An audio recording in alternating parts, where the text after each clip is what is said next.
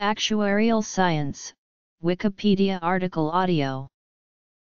Actuarial science is the discipline that applies mathematical and statistical methods to assess risk in insurance, finance, and other industries and professions. Actuaries are professionals who are qualified in this field through intense education and experience. In many countries, actuaries must demonstrate their competence by passing a series of rigorous professional examinations.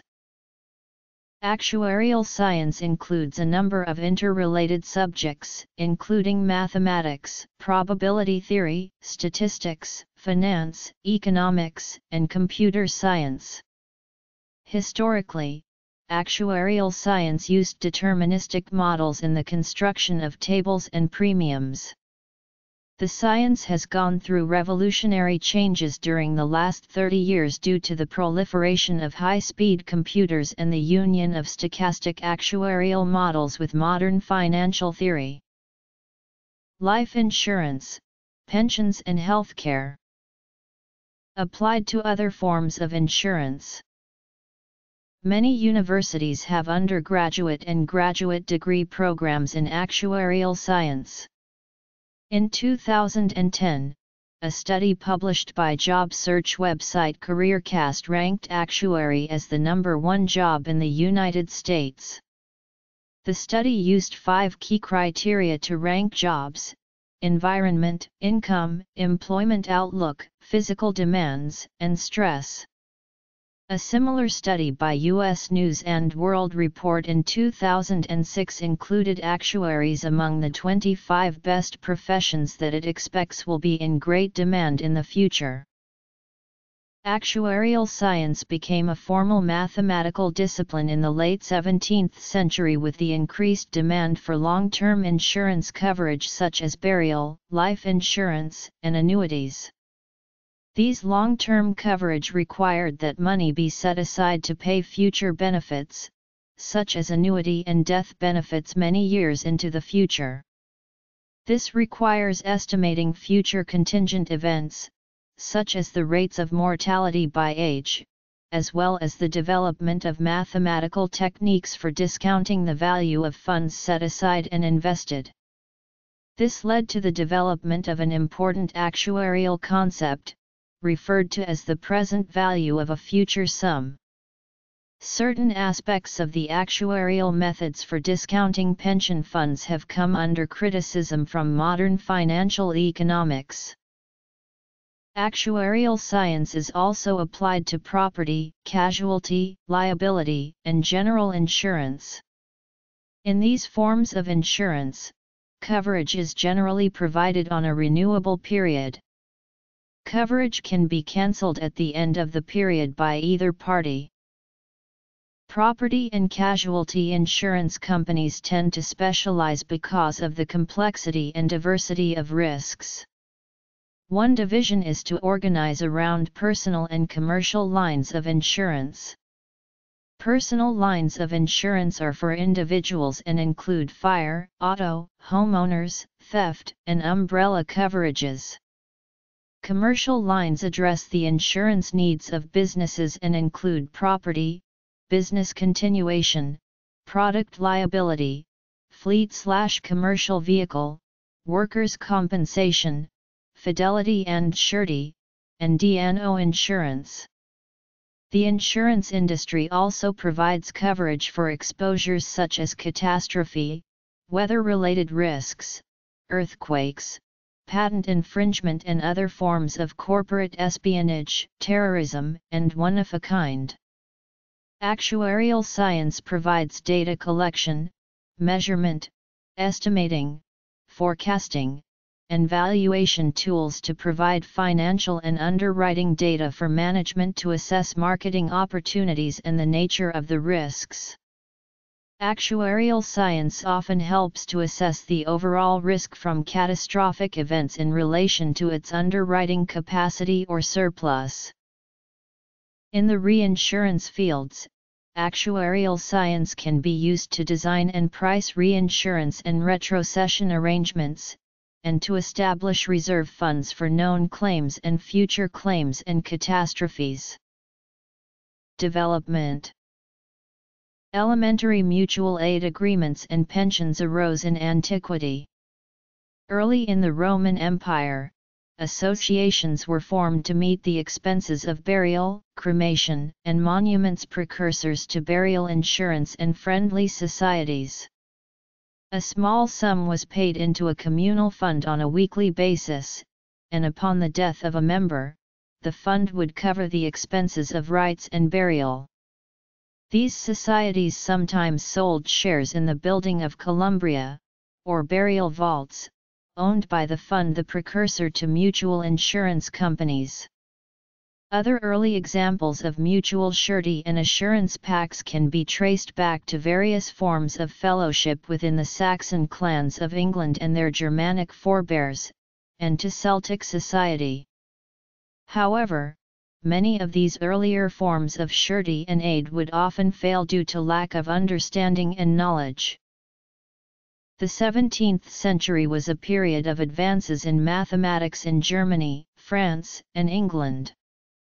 At the same time, there was a rapidly growing desire and need to place the valuation of personal risk on a more scientific basis.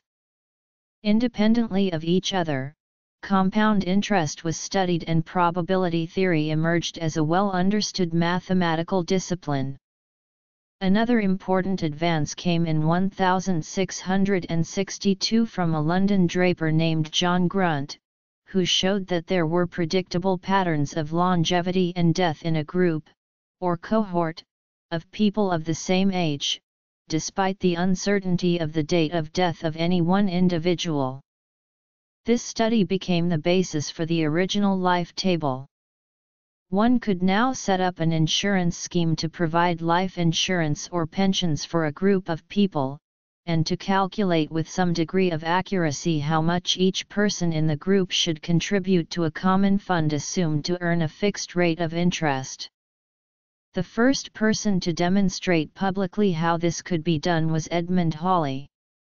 Hawley constructed his own life table, and showed how it could be used to calculate the premium amount someone of a given age should pay to purchase a life annuity. Preformalization. James Dodson's pioneering work on the long-term insurance contracts under which the same premium is charged each year led to the formation of the Society for Equitable Assurances on Lives and Survivorship in London in 1762. Many other life insurance companies and pension funds were created over the following 200 years. Equitable Life was the first to use the word actuary for its chief executive officer in 1762. Previously, actuary meant an official who recorded the decisions, or acts, of ecclesiastical courts. Other companies that did not use such mathematical and scientific methods most often failed or were forced to adopt the methods pioneered by Equitable. In the 18th and 19th centuries, calculations were performed without computers. The calculations of life insurance premiums and reserving requirements are rather complex, and actuaries developed techniques to make the calculations as easy as possible, for example commutation functions. Actuarial organizations were founded to support and further both actuaries and actuarial science, and to protect the public interest by promoting competency and ethical standards.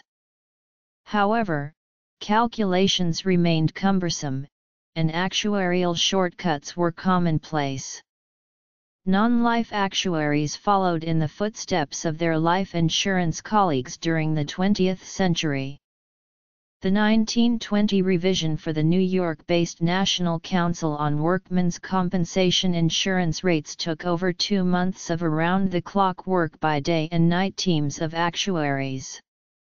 In the 1930s and 1940s, the mathematical foundations for stochastic processes were developed. Actuaries could now begin to estimate losses using models of random events, instead of the deterministic methods they had used in the past. The introduction and development of the computer further revolutionized the actuarial profession. From pencil and paper to punch cards to current high-speed devices, the modeling and forecasting ability of the actuary has rapidly improved, while still being heavily dependent on the assumptions input into the models, and actuaries needed to adjust to this new world. Traditional actuarial science and modern financial economics in the U.S. have different practices, which is caused by different ways of calculating funding and investment strategies and two different regulations. Initial development.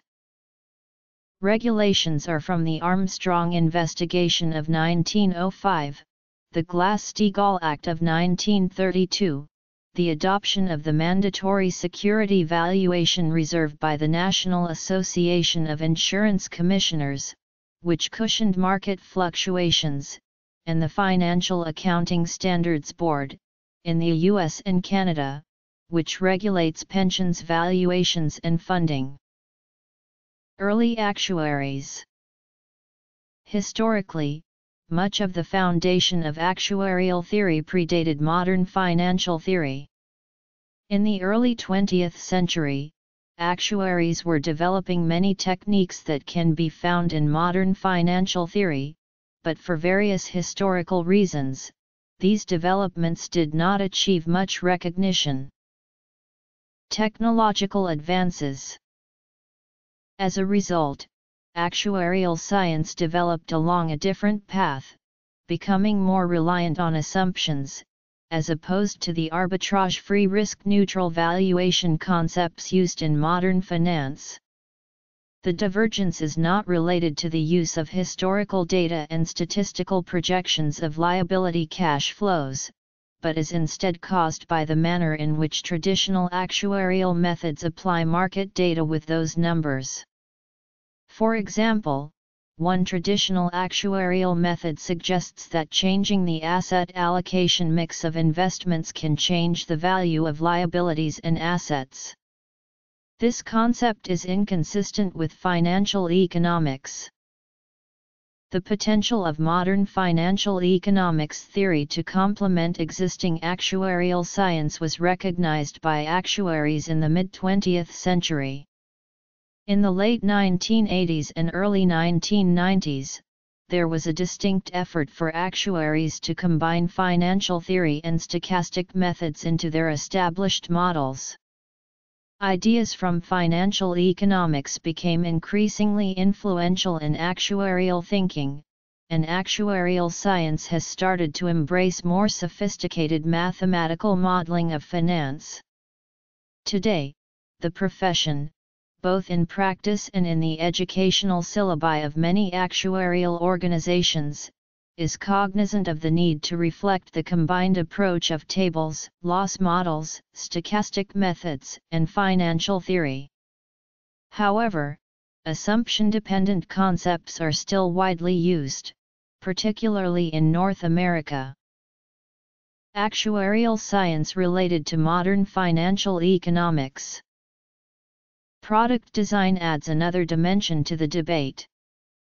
Financial economists argue that pension benefits are bond-like and should not be funded with equity investments without reflecting the risks of not achieving expected returns. But some pension products do reflect the risks of unexpected returns. In some cases, the pension beneficiary assumes the risk, or the employer assumes the risk. The current debate now seems to be focusing on four principles. Essentially, financial economics state that pension assets should not be invested in equities for a variety of theoretical and practical reasons. There is an increasing trend to recognize that actuarial skills can be applied to a range of applications outside the traditional fields of insurance, pensions, etc. One notable example is the use in some U.S. states of actuarial models to set criminal sentencing guidelines. These models attempt to predict the chance of reoffending according to rating factors which include the type of crime, age, educational background, and ethnicity of the offender. However, these models have been open to criticism as providing justification for discrimination against specific ethnic groups by law enforcement personnel. Whether this is statistically correct or a self-fulfilling correlation remains under debate. Another example is the use of actuarial models to assess the risk of sex offense recidivism. Actuarial models and associated tables, such as the NSOSTAR, Static 99, and SORUG, have been used since the late 1990s to determine the likelihood that a sex offender will reoffend and thus whether he or she should be institutionalized or set free. History. Actuaries in criminal justice. In traditional life insurance, actuarial science focuses on the analysis of mortality, the production of life tables, and the application of compound interest to produce life insurance, annuities, and endowment policies. Contemporary life insurance programs have been extended to include credit and mortgage insurance, key man insurance for small businesses, long-term care insurance and health savings accounts, in health insurance, including insurance provided directly by employers, and social insurance.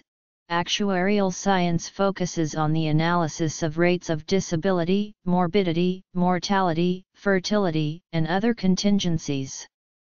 The effects of consumer choice and the geographical distribution of the utilization of medical services and procedures, and the utilization of drugs and therapies, is also of great importance. These factors underlay the development of the resource-based relative value scale at Harvard in a multidiscipline study. Actuarial science also aids in the design of benefit structures, reimbursement standards, and the effects of proposed government standards on the cost of healthcare. In the pension industry, actuarial methods are used to measure the costs of alternative strategies with regard to the design, funding, accounting, administration, and maintenance or redesign of pension plans. The strategies are greatly influenced by short-term and long-term bond rates, the funded status of the pension and benefit arrangements, collective bargaining, the employer's old, new and foreign competitors, the changing demographics of the workforce, changes in the Internal Revenue Code, changes in the attitude of the Internal Revenue Service regarding the calculation of surpluses, and equally importantly, both the short and long-term financial and economic trends. It is common with mergers and acquisitions that several pension plans have to be combined or at least administered on an equitable basis. When benefit changes occur, old and new benefit plans have to be blended, satisfying new social demands and various government discrimination test calculations, and providing employees and retirees with understandable choices and transition paths. Benefit plans' liabilities have to be properly valued, reflecting both earned benefits for past service, and the benefits for future service. Finally, funding schemes have to be developed that are manageable and satisfy the standards board or regulators of the appropriate country, such as the Financial Accounting Standards Board in the United States. In social welfare programs, the Office of the Chief Actuary, Social Security Administration plans and directs a program of actuarial estimates and analyses relating to SSA-administered retirement, survivors, and disability insurance programs and to proposed changes in those programs. It evaluates operations of the Federal Old Age and Survivors Insurance Trust Fund and the Federal Disability Insurance Trust Fund, conducts studies of program financing, performs actuarial and demographic research on social insurance and related program issues involving mortality, morbidity, utilization, retirement, disability, survivorship, marriage, unemployment, poverty, old age, families with children, etc., and projects future workloads. In addition, the office is charged with conducting cost analyses relating to the Supplemental Security Income Program, a general revenue-financed, means-tested program for low-income aged, blind and disabled people. The office provides technical and consultative services to the Commissioner, to the Board of Trustees of the Social Security Trust Funds, and its staff appears before congressional committees to provide expert testimony on the actuarial aspects of Social Security issues. Works cited. Bibliography.